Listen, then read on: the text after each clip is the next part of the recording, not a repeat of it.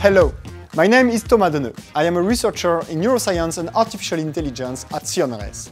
I have developed a discovery workshop to teach artificial intelligence to young and adults. As we better learn through manipulation, I designed a robot car named AlphAI. It is led by a neural network that you can set in a graphic interface to see and understand how the AI learns and converges toward defined objectives.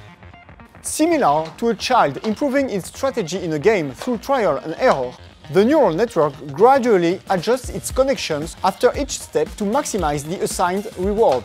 Here, the speed of the car, and ultimately learn how to behave in different situations. The interface allows you to start with a very simple network to understand the steps towards convergence. Then you can add the car camera, more layers of neurons, and adjust different settings to make the car more efficient and let it learn the complex behaviors, such as avoiding walls in advance.